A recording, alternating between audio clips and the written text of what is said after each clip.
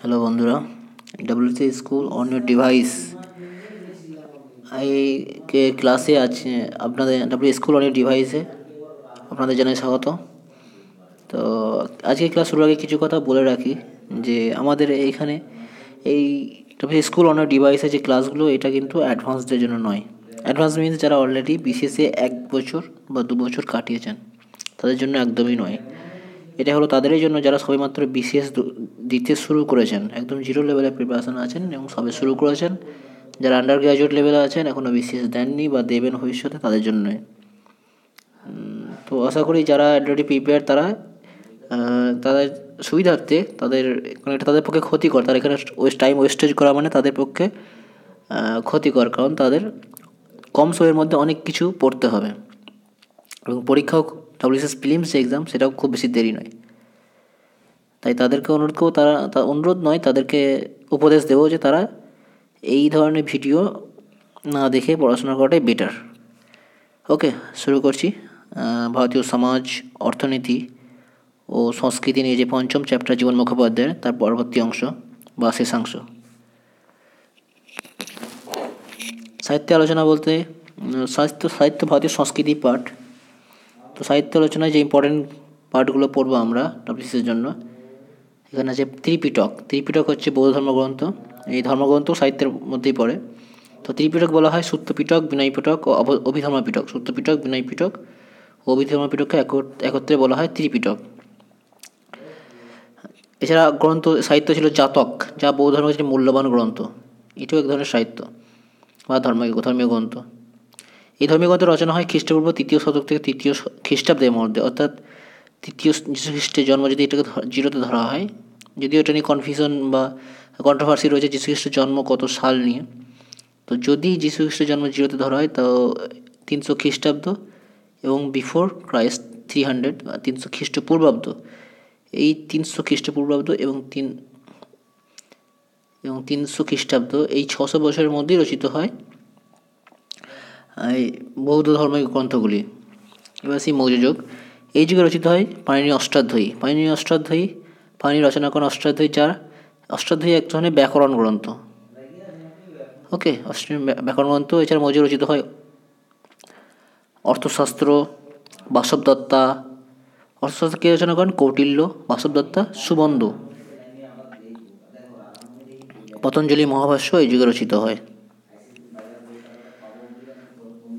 অনেকের ধারণা যে মনুসংহিতাও সম্ভবত মৌর্য যুগে বা শুঙ্গ যুগে রচিত হয়েছিল। কুষাণ যুগ হচ্ছে কুষাণ যুগে যে যে বিখ্যাত ব্যক্তিত্বগুলো অবস্থান করতেন বা সেই সময় ছিলেন, তারা হলেন অশ্বঘোষ, নাগার্জুন, পার্শ্ব, বসুমিত্র, চরক প্রমুখ। এরা কনিষ্কের রাজসভায় অলঙ্কৃত করতেন। তো কুষাণ যুগ সাহিত্যের ক্ষেত্রে যথেষ্ট উন্নতি হয়। এই যুগে সংস্কৃত ভাষার ব্যাপক প্রচলন দেখা, সংস্কৃত ভাষা এই সময় ব্যাপক হারে ছড়িয়ে পড়ে, ব্যাপক হারে প্রচলন দেখা যায় সংস্কৃত ভাষার। এই যুগে একজন কবি, দার্শনিক বা সঙ্গীতজ্ঞ ছিলেন, তিনি অশ্বঘোষ। তিনি রচনা করেন বুদ্ধচরিত, সূত্রালঙ্কার, বজ্রসূচি, সুন্দরায়ণ প্রভৃতি কাব্য। আবার সারিপুত্র প্রকর নামে তিনি একটি নাটকও লেখেন। ওকে, নাগার্জুন রচনা করেন শতসহস্রিকা, প্রজ্ঞাপারমিতা ও মাধ্যমিক সূত্র। কুষাণ যুগেই নাগার্জুন বিরাজ করতেন। কুষাণ যুগে আরেকজন নাট্যকার ছিলেন ভাস রচনা করেন স্বপ্ন বাসব দত্তা। বসুমিত্র রচনা করেন মহাবিভাষা। তাছাড়া চরকের কথা তো উল্লেখযোগ্য, তিনি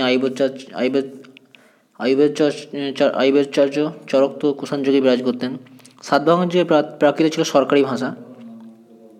সাতবাহন যুগের ভাষা প্রাকৃত ছিল সেই সময়কার সরকারি ভাষা। সাতবাহন রাজারাও প্রাকৃতিক ভাষা রচনা করতেন। তো সেরকম একজন রাজা হলেন হল। তার রচিত প্রাকৃত কাব্যের নাম হচ্ছে গাথা সপ্তশতী। গুপ্তযুগের ক্ষেত্রেও সাহিত্য এক উল্লেখযোগ্য অধ্যায়। তো এই যে গুপ্তযুগের সাহিত্যগুলো রচিত হতো, তার মাধ্যম ছিল সংস্কৃত। গুপ্তযুগের সম্রাটদের মধ্যে সোমদত্ত ছিলেন সুপণ্ডিত ও সুসাহিত্যিক। তিনি কবিরাজ উপাধি গ্রহণ করেছেন বা শ্রেষ্ঠ কবি উপাধি গ্রহণ করেছিলেন। তাই গুপ্তযুগে যে ভারতীয় দর্শন ও ধর্মশাস্ত্র রচিত হয়েছিল, তা যথেষ্ট এতটা উন্নতি হয়েছিল বা ছড়িয়ে পড়ে প্রায় দর্শন রচনাশাস্ত্র ডেভেলপ করেছিল ধর্মশাস্ত্র রচনায়। তো সেই সময়কে বলা হয় স্বর্ণযুগ, গুপ্ত যুগকে। এই সময়ই রচিত হয় কাত্যায়ন স্মৃতি, ব্যাস স্মৃতি, বিস্মৃতি স্মৃতি, দেবস্মৃতি প্রভৃতি গ্রন্থ। বিশাখা দত্ত রচনা করেন এই যুগে মুদ্রা রাক্ষস। শুদ্ধ রচিত করে মিচ্ছকটিক। আবার ভারবী রচনা কৃতার্জুন নিয়ম। ভট্টি রচনা করেন ভট্টি কাব্য। বিষ্ণু শর্মা রচনা করেন পঞ্চতন্ত্র গুপ্ত যুগে। দণ্ডী দশকুমার চরিত রচনা করেন দণ্ডী। শব্দকোষের রচনা করেন অমর সিং। কালিদাস গুপ্ত যুগের অন্যতম শ্রেষ্ঠ সম্পদ। তার রচিত গ্রন্থ হল অভিজ্ঞান শকুন্তলম, মালবিকাগ্নি মিত্রম প্রভৃতি, যা বিশ্ব সাহিত্যের ক্ষেত্রে একদম অন্যতম শ্রেষ্ঠ সম্পদ। এবার সে গুপ্তোত্তর যুগ। পুষ্যবতী রাজ হর্ষবর্ধন, তিনি ছিলেন একজন কবি ও নাট্যকার। তিনি বিভিন্ন গ্রন্থ রচনা করেন, তার মধ্যে উল্লেখযোগ্য হল নাগানন্দ, রত্নাবলী, প্রিয়দর্শিকা প্রভৃতি। এই সময় গুপ্ত যুগের আরেকজন ব্যক্তিত্ব হলেন বাণভট্ট। তিনি রচনা করেন হর্ষচরিত। বাণভট্ট হচ্ছে হর্ষবর্ধনের সভাকবি, তিনি হর্ষচরিত রচনা করেন।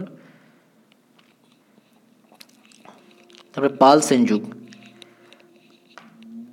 পাল যুগে মাগধী প্রাকৃত সৌর শ্রেণী অপভ্রংশের মিশনে বাংলা ভাষা আদিরূপের উদ্ভব হয়। পাল যুগে সংস্কৃত প্রাকৃত ও সৌর শ্রেণী এই তিন ধরনের অপভ্রংশ মিলে এক ধরনের নতুন ভাষার প্রচলন হয়, এবং মাগধী প্রাকৃত ও সৌর শ্রেণী অপভ্রংশের মিশনে বাংলা ভাষা আদিরূপের উদ্ভব হয়। এটা ইম্পর্টেন্ট নয়, এই তথ্যটা স্কিপ করে যান। তো এখানে বলছে পাল যুগে সংস্কৃত ভাষা সাহিত্যে প্রভূত উন্নতি দেখা যায়। পাল যুগে সংস্কৃত ভাষা ও সাহিত্যের ক্ষেত্রে প্রভূত উন্নতি দেখা যায়। ওকে, তো এই সময় যে রচনা, কাব্য, ব্যাকরণ, অলঙ্কার শাস্ত্র, ছন্দশাস্ত্র, ধর্মতত্ত্ব, তাকে বলা হয় গৌড়ীয় রীতি।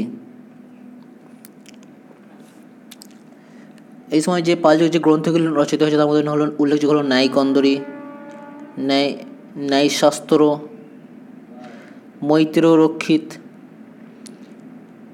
দায়ভাগ প্রভৃতি। ন্যায়কন্দরী রচয়িতাকে শ্রীধর। ন্যায়শাস্ত্র রচনা করেন অভিনন্দ। বৈয়াকরণী দায়ভাগ্যে রচনা করেন জিমুদ্বাহন। সন্ধ্যাকর নন্দী রচনা করেন রামচরিত। ওকে, সংস্কৃত সাহিত্যের ক্ষেত্রে সেন শাসনকালকে বলা হয় সুবর্ণযুগ। সংস্কৃত সাহিত্যের ক্ষেত্রে সেন শাসনকালকে সুবর্ণযুগ বলা হয়। সেন যুগে উল্লেখযোগ্য একজন ব্যক্তিত্ব হলেন, সুপণ্ডিত হলেন বল্লাল সেন। তিনি রচনা করেন দান সাগর ও অদ্ভুত সাগর, যে গ্রন্থে উল্লেখ আছে হিন্দু আচার অনুষ্ঠান, দান কর্মাদি প্রভৃতি উল্লেখযোগ্য। তো লক্ষণ সেন, বলা সেন যে দান অদ্ভুত সাগর রচনা করেছিলেন, তো অদ্ভুত সাগর তিনি কমপ্লিট করে যেতে পারেননি, তো অদ্ভুত সাগর তিনি ইনকমপ্লিট রেখে গেছিলেন। তো অদ্ভুত সাগর কমপ্লিট করেন তার পুত্র, এবং তিনি সুকবিও ছিলেন, তিনি হলেন লক্ষণ সেন। এছাড়া এই যুগের অন্যান্য গ্রন্থ হল হারলতা ও পিতৃদ্বৈতা। হারলতাকে রচনা করেন ও হারলতা রচনা করেন অনিরুদ্ধ ভট্ট। লিখিত গ্রন্থ হল হারলতা ও পিতৃদ্বৈতা। এই অনিরুদ্ধ ভট্ট ছিলেন বল্লাল সেনের একজন গুরু। ছিলেন অনিরুদ্ধ ভট্ট।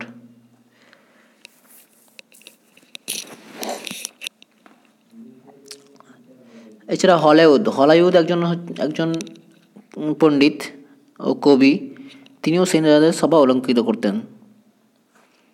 হলায়ুদ রচনা করেন ব্রাহ্মণ সর্বস্ব নামে একটি গ্রন্থ, ব্রাহ্মণ সর্বস্বত। তিনি আহিনিক ও বৈদিক মন্ত্রাদি ব্যাখ্যা, এই গ্রন্থে হিন্দুদের আহিনিক ও বৈদিক মন্ত্রাদি ব্যাখ্যা আছে। ভাষাতত্ত্বের ক্ষেত্রে এই যুগে সুপণ্ডিত ছিলেন সর্বানন্দ, তার রচিত গ্রন্থ টিকা সর্বস্ব। এছাড়া লক্ষণ সেন রাজসভায় বিরাজ করতেন পঞ্চরত্ন। এই পঞ্চরত্ন কে কে ছিলেন? শরণ, ধৈ, গোবর্ধন, উমাপতিধর ও জয়দেব। শরণ, ধৈ, গোবর্ধন, উমাপতিধর ও জয়দেব। কালিদাস গুপ্ত যুগে বিরাজ করতেন, তার রচিত মেঘদূত। এই কালিদাস গুপ্ত যুগে বিরাজ করতেন, তার রচনা মেঘদূত। এই মেঘদূতে অনুকরণে আবার ধৈ রচনা করেন পবনদূত।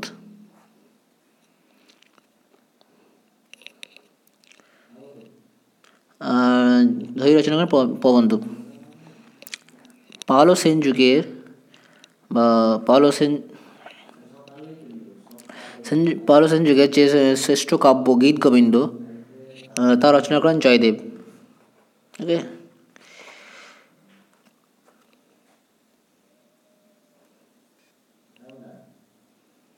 এবার আসি দক্ষিণ ভারত। দক্ষিণ ভারতে সেই সময় সাহিত্যের ক্ষেত্রে সাহিত্য সংস্কৃতি কীরকম উন্নতিতে ছিল তা এবার দেখা যাক। সংস্কৃতি চর্চায় দক্ষিণ ভারতের অবদান কম উল্লেখযোগ্য ছিল না। ওকে, কাঞ্চি ও বাহর ছিল এই যুগের সংস্কৃতি চর্চার দুটো বিখ্যাত কেন্দ্র। দক্ষিণ ভারতে কাঞ্চি ও বাহর ছিল এই যুগের সংস্কৃতি চর্চার দুটি বিখ্যাত কেন্দ্র। এই যুগে দক্ষিণ ভারতে রচিত সে সময় কৃতার্জুনিয়ম এই রচনা করেন ভারবি। তিনি ছিলেন পল্লবরাজ সিংহ বিষ্ণুর সভাকবি। ভারবি ছিলেন পল্লবরাজ সিংহ বিষ্ণুর সভাকবি।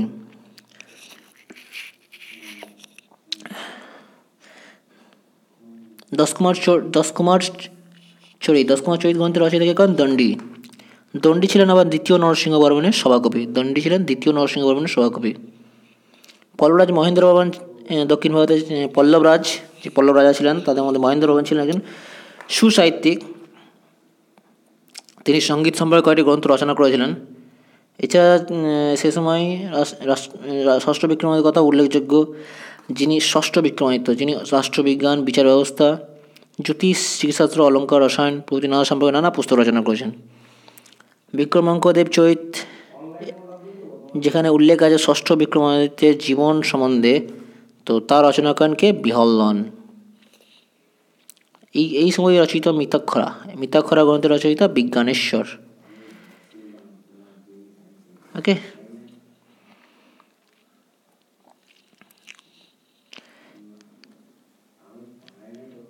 তো খ্রিস্টীয় ষষ্ঠ ও নবম শতক এই যে আলোচনা করেছি, খ্রিস্টীয় ষষ্ঠ নবম শতকের মধ্যে আবার দাক্ষিণাত্যে নাইনার ও আলোয়ার নামে দু ধরনের সাধকদের উদ্ভব হয়।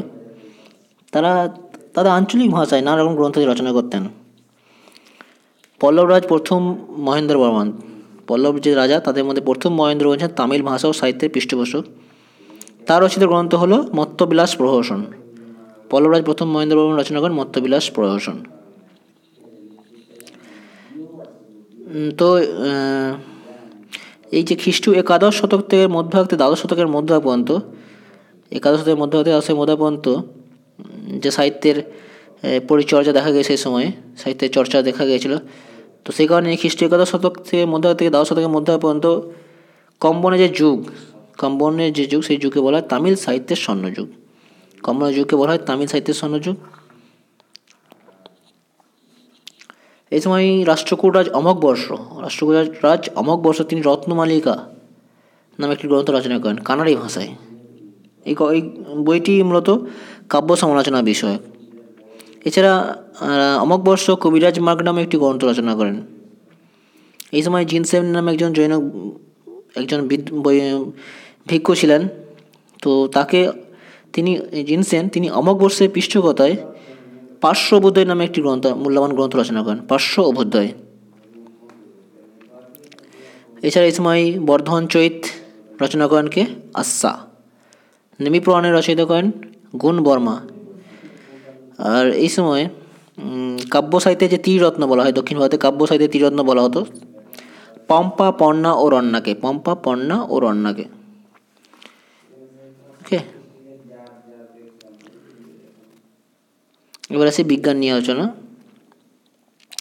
তো সেই সময় কৌটিল্যের যদিও বিজ্ঞান আলোচনা ঋগ্বেদ, অর্থবেদ, ত্রিপিটক প্রভৃতি গ্রন্থে উল্লেখ আছে, তো কৌটিল্যের অর্থশাস্ত্র এই বিষয়ে যে বিজ্ঞান সম্বন্ধে উল্লেখ আছে তা হলো রোগ আরোগ্য, বিষ প্রতিষেধ, মাতৃ ও শিশু সেবা, পশু চিকিৎসা প্রভৃতি সম্পর্কিত। তবে সবথেকে বেশি উন্নতি দেখা যায় বিজ্ঞানে কুষাণ ও গুপ্ত যুগে সবথেকে বেশি উন্নতি দেখা যায় বিজ্ঞানে।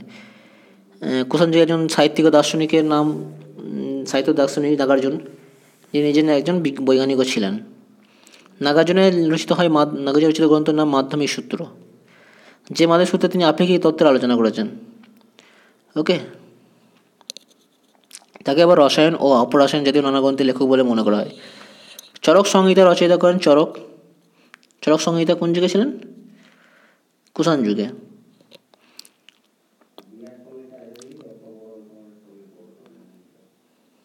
তো চরক সংহিতায় যেহেতু চিকিৎসা বিজ্ঞান, এখানে জ্বর, কুষ্ঠ, মৃগী নানা রকম ব্যাধির বিবরণ আছে। কুষাণ যুগে ধন্বন্তরী বানভট্ট আরও দুজন আরও দুজন ব্যক্তিত্ব ছিলেন যারা চিকিৎসা সংক্রান্ত গ্রন্থ রচনা করেন। সুশ্রুত কুষাণ যুগে বিরাজ করতেন। তিনি তার রচয়িতা সুশ্রুত সংহিতা। সংহিতা যেখানে নানান রকম রোগ নির্ণয় পদ্ধতি, সাহিত্যতত্ত্ব, ভ্রূণতত্ত্ব, বিষক্রিয়া, শল্যচিকিৎসা প্রভৃতি বিষয়ে আলোচনা আছে। তিনি তার বই অস্ত্রোপচারের উল্লেখ করেছেন, যেখানে 212টি অস্ত্রোপচার যন্ত্রের কথা উল্লেখ করেছেন। এছাড়া গুপ্ত যুগে যে ধাতু, খনি প্রভৃতি বিষয়ে যে বিস্তৃত আলোচনা আছে অমরকোষ ও বৃহৎ সংহিতা গ্রন্থে। ধাতু সম্পর্কিত, খনি সম্পর্কিত যে আলোচনা কুষাণ যুগে, তো অমরকোষ ও বৃহৎ সংহিতা নিয়ে আলোচনা আছে।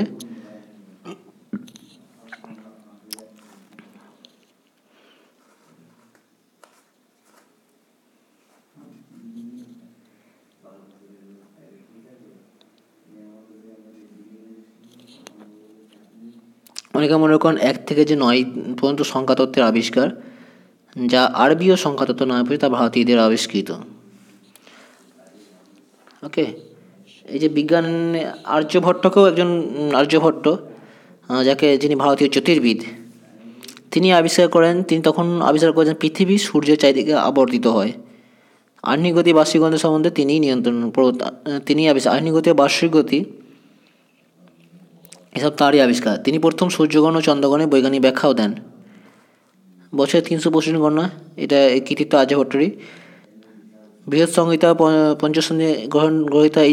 বৃহৎ সংহিতা ও পঞ্চসিদ্ধান্তিকা যে বিজ্ঞানমূলক গ্রন্থ, তা রচিত হয় এই সময়ে কুষাণ যুগে। তো এই গ্রন্থের রচয়িতা করেন বরাহমিহির। বৃহৎ সংহিতা ও পঞ্চসিদ্ধান্তিকা। তো বরাহমিহির বৃহৎ সংহিতা পঞ্চসিদ্ধান্ত গ্রন্থে 3 ভাগে বিভক্ত করেন: জ্যোতির্বিদ্যা, গণিত ও জ্যোতিষশাস্ত্র। আবার এই যুগে ছিলেন ব্রহ্মগুপ্ত নামে একজন বৈজ্ঞানিক, যে নিউটনের বহু পূর্বেই বলেছিলেন যে সব বস্তুসমূহ পার্থিব অভিকর্ষের টানেই মাটিতে পড়ে। এই ব্রহ্মগুপ্তের লিখিত গ্রন্থ হলো ব্রহ্ম সিদ্ধান্ত, খণ্ডখাদ্য, ধ্যান গ্রহ প্রভৃতি। এছাড়া রচিত চিকিৎসা সংগ্রহ গ্রন্থের রচয়িতা চক্করপাণি দত্ত। তিনিও এই যুগের মানুষ ছিলেন। সেই চিত্রকলা নিয়ে যেটুকু বলার ইম্পর্টেন্ট, হিউয়েন সাং এই নিয়ে একটা কথা বলেছেন: যা কিছু মহৎ এবং যা কিছু ক্ষুদ্র, সবই অজন্তার গুহা প্রাচীরে চিত্রিত হয়েছিল। মানে অজন্তার গুহা চিত্রকলা নিয়ে সে সময়কার আলোচনা করতে গেলে 14 শতক থেকে 12 শতকের মধ্যে, তা মেনলি অজন্তা পাহাড়ের গুহাকে নিয়ে আলোচনা করতে হয়। এছাড়া মধ্যপ্রদেশে বাঘ ও মালব যে গুহা চিত্র, সেগুলো নিয়ে আলোচনা করতে হয়। তো এই কয়েকটি ক্ষেত্রেই আলোচনার বিষয়যোগ্য। তবে বাংলায় যে চিত্রকলা, তা কিন্তু পাল যুগের আগে কোনো সন্ধান পাওয়া যায়। বাংলা চিত্র সন্ধান কিন্তু পাল যুগে প্রথম। পাল যুগে বাংলায় কোনো চিত্রকলার সন্ধান পাওয়া যায়। ওকে, চ্যাপ্টার 5 এখানেই শেষ হলো। এরপরে আমরা আলোচনা করব, যেহেতু ইতিহাসের প্রাচীন পাঠ, ওই ইতিহাসের যে প্রথম অংশ প্রাচীন পাঠ, সেটা এখানেই শেষ হলো। তো এরপরে আমরা এই যে 5টা চ্যাপ্টার, তো এই 5টা চ্যাপ্টার থেকে WBCS প্রিলিমসের যে কোশ্চেনগুলো এসছে, যে কোশ্চেনগুলো মোটামুটি প্রায় 110-15টা কোশ্চেন, সেই প্রশ্নগুলো নিয়ে আমরা আলোচনা করব। আরও কোশ্চেন এসছে, তো 110-15টা কোশ্চেন নিয়ে আমরা পরবর্তী ভিডিওতে আপলোড করে সেগুলো আলোচনা করব। আপনারা চাইলে সেই ভিডিওটি পেতে গেলে আপনারা চাইলে সাবস্ক্রাইব করতে পারেন। ওকে, ধন্যবাদ।